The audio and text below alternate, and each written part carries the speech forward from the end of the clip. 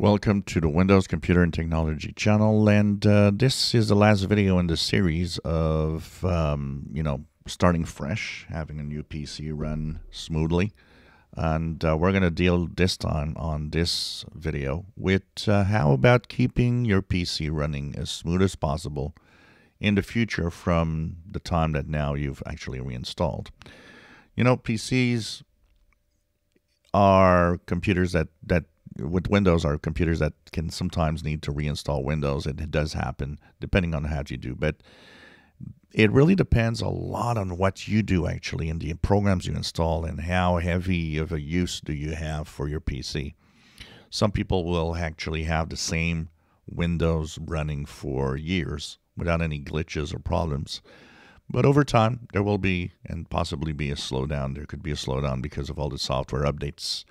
There could be a slowdown because Windows updates will add stuff over time.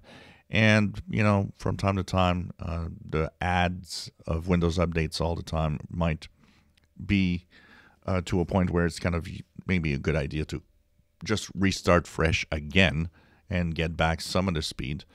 Now, the declining speed of a PC is a normal process that happens over years because software tend to be heavier over time.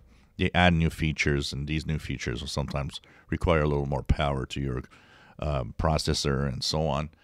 But overall, you can clean a few things. Overall, you can keep a few things to make sure that you're running smoothly. The first thing to do, remember that for a smooth running PC, make sure that you update your Windows updates, especially the security, because security is important. That is going to keep you safe.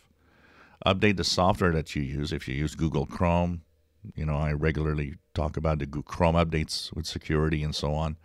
Keep that up to date to make sure you stay safe. Every software that you might be using, most of them have updates.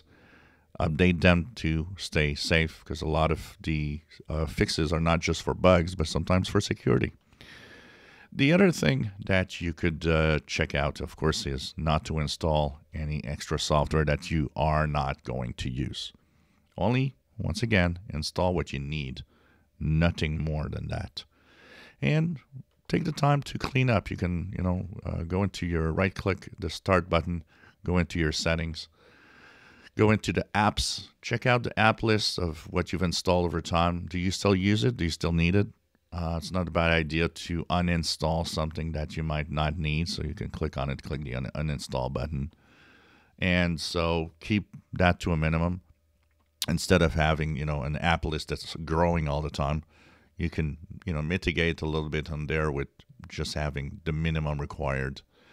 Sometimes some apps might change settings that, are creating issues. So by removing them, you might actually get back to more standard use of your PC. The other thing you should do is check out from time to time, do a little cleanup of the temporary files. What you could do is right click once again the Start button, go into the settings. Here you can actually go into System and then go on the left side to Storage. So one of the things you can actually turn on is Storage Sense. Storage Sense is a automatic process that will delete the standard temporary files that apps aren't using, that Windows left behind.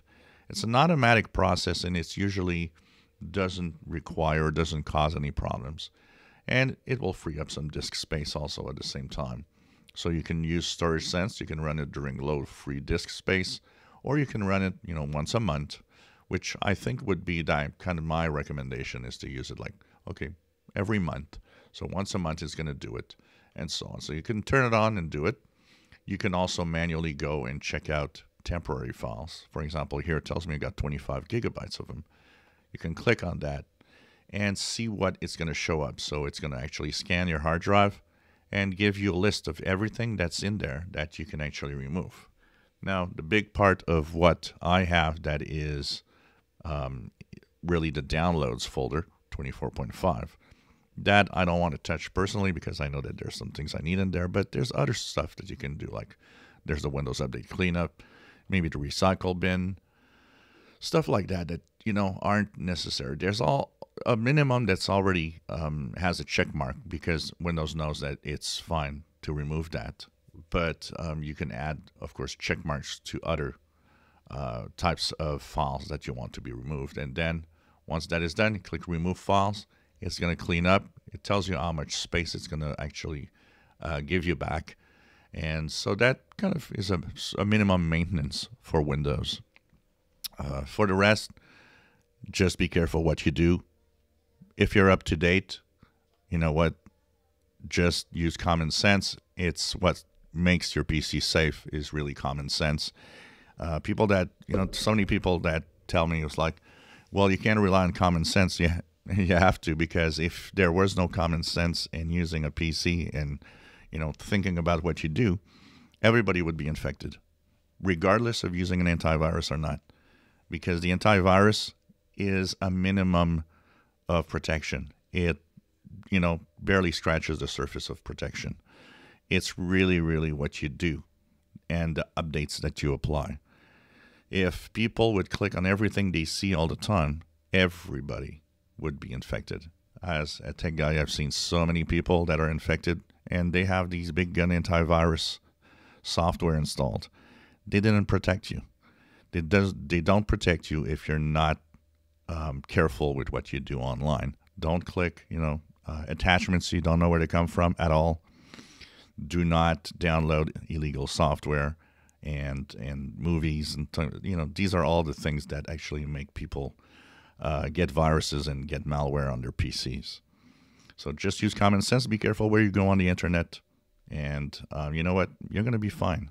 You're going to be fine. If you enjoy my videos, please subscribe, give us thumbs up. Thank you for watching my videos.